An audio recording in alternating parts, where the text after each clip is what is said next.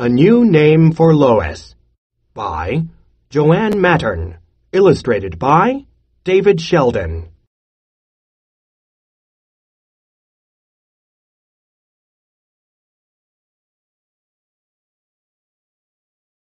Driving to Anchorage.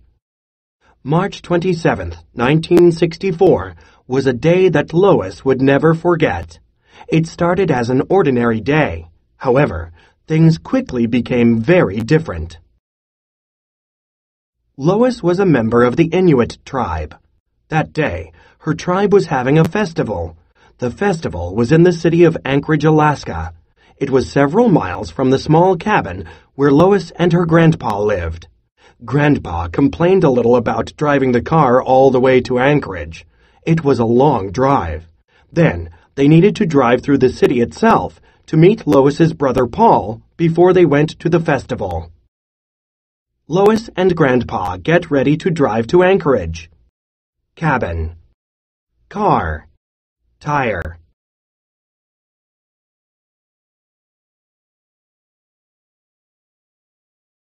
Grandpa sang as he drove. He sang so loudly that Lois could not hear the sound of the tires on the rocky dirt road.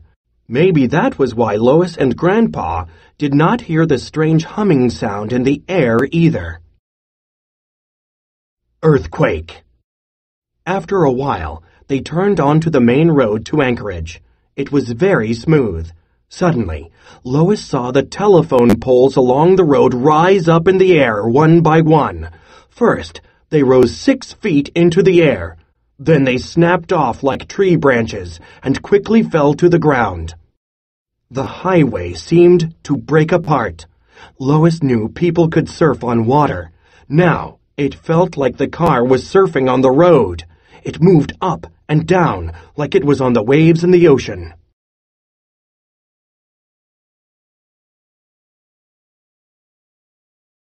Trees popped out of the ground. The dirt on the side of the road fell away. Lois could see the roots of the trees. The ground trembled, but the car kept going. "Stop the car!" Lois shouted. Grandpa could not hear her. There was a roar that sounded like a train riding under them. The earth sounded like it was screaming. Lois saw other cars drive sideways and smash into each other. It was like a wild ride at the county fair. The road tips and slides sideways. Telephone poles. Tree roots.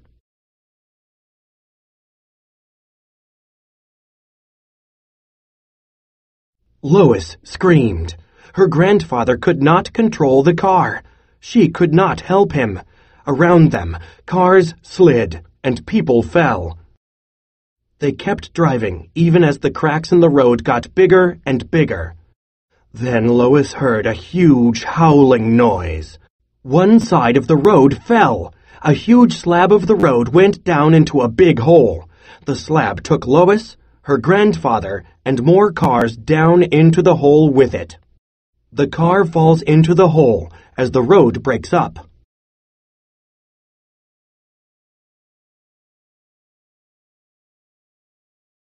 The land changes.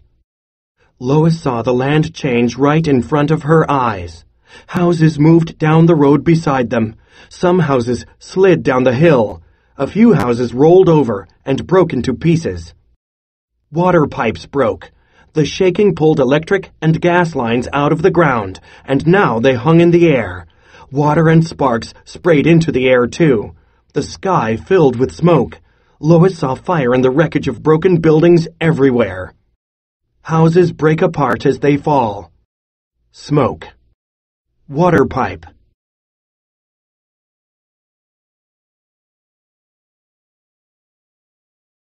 Everything seemed like it was happening slowly.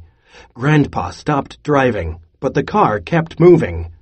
Then, the car hit the ground. Lois and Grandpa bounced hard in their seats. Grandpa hit his head on the roof of the car. The ground still shook. The howling noise continued. Lois looked out the window. She saw the water in the bay. It was much closer to the road than it was before the shaking started. Water rushed toward them. Grandpa hits his head when the car hits the ground.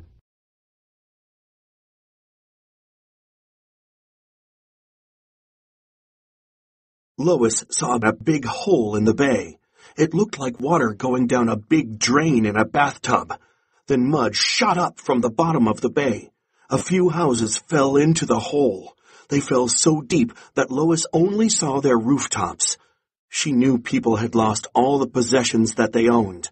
She looked at the broken water pipes and the telephone poles that hung from their wires.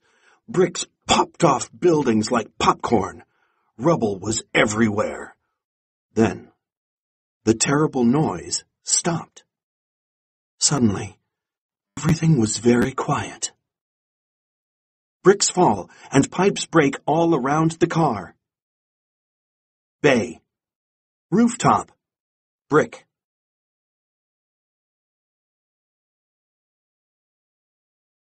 Finding a way out. Lois knew an earthquake had just happened.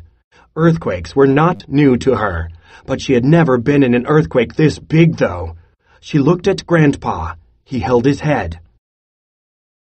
"We're okay, Grandpa," Lois said. "But maybe we are not really okay," she thought to herself.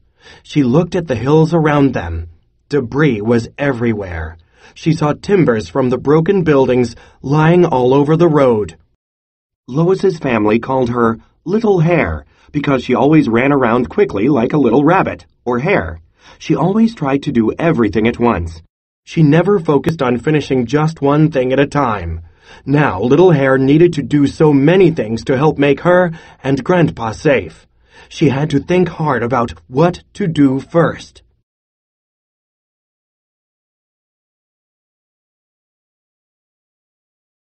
Lois knew that smaller earthquakes, called aftershocks, sometimes followed a big earthquake. They were very dangerous, too. She had to be careful. Grandpa rubbed his head again. Lois looked around. She could not open her car door. A big rock was next to it. Lois crawled over the front seat to the back of the car. Then she went out the back door. She started to throw rubble out of her way. Like a little hare, she tried to push everything at once.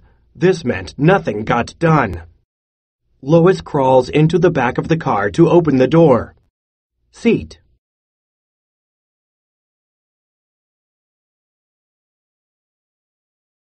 Lois was very scared. No one could help her. Instead, she had to help herself. Luckily, she was strong for her age. She used all her strength when she pushed away piles of bushes and rocks. Then she moved pieces of furniture. The car was still under a lot of dirt, though. She looked at Grandpa. He still held his head. Lois ran back to the car. She was worried about Grandpa.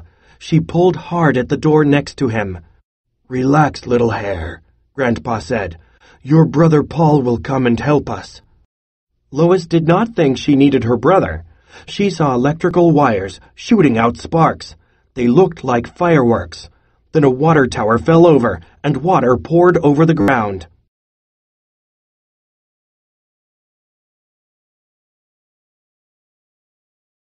Little Wolf. Lois had to focus. It was hard for her to think about just one thing. She thought about all the things she wanted to do yesterday. She wanted to make a flute out of wood, talk to her friends, and learn more of the Inuit language all at the same time. Lois stopped and thought for a moment. Then she had an idea. She would push the rocks in front of the car to the side. This would make a path in front of the car. Then they could drive away before the hill fell on top of them, crushing the car. Lois moved slowly. She thought carefully about what she wanted to do. First, she found a big piece of timber and used it to push a large rock away from the car.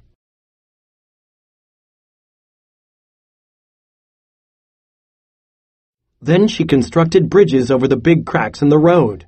She used pieces of wood that fell from a tenement to make them. She built a ramp from the main road to a side road. Thankfully, that road was still in one piece. Lois worked for a while. Then she climbed back to Grandpa. He looked much better. "I made a path," Lois told him proudly.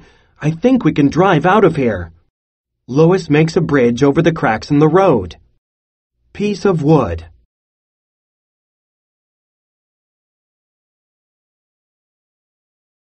"I do not need your brother to help," Grandpa said.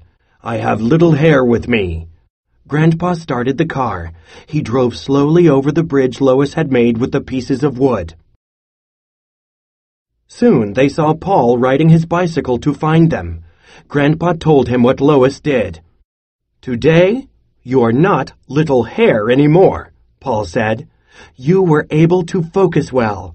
You have become little wolf." Lois smiled. The power of the earthquake had taught her a simple skill. Now she knew how to stay focused and get the job done. Lois and Grandpa are happy to see Paul on his bicycle.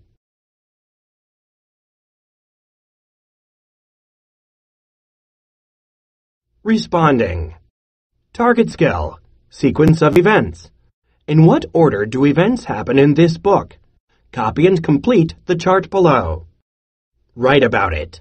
Text to text. Have you read another book in which characters have to act quickly? Write a paragraph that tells what happens in that story. Describe the events in the order they happened.